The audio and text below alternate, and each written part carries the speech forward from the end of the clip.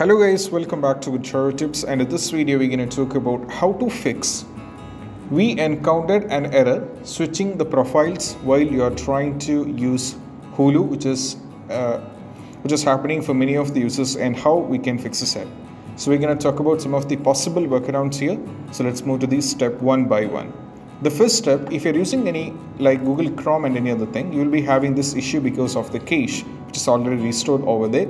So when you're having an issue like this, the first thing is all about you have to enter into incognito mode. For that, just click over here at the top. Now go to incognito mode.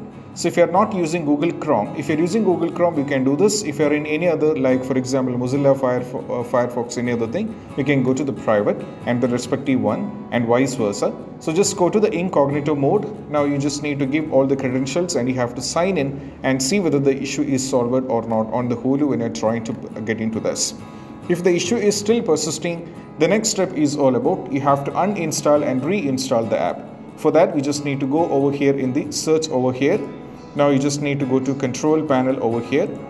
Now from here go to the programs over here. Now from here go to program and features.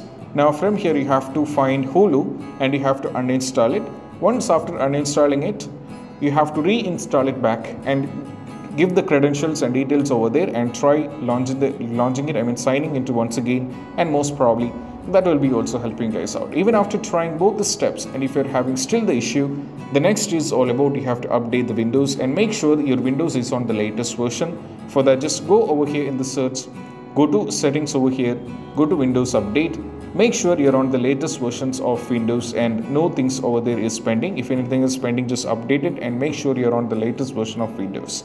These are the possible workarounds that you can be tried out, and I hope this video is helpful. And if you find this video helpful, don't forget to subscribe and click on the bell icon for more notification. See you soon in the next video. Peace out. Bye bye.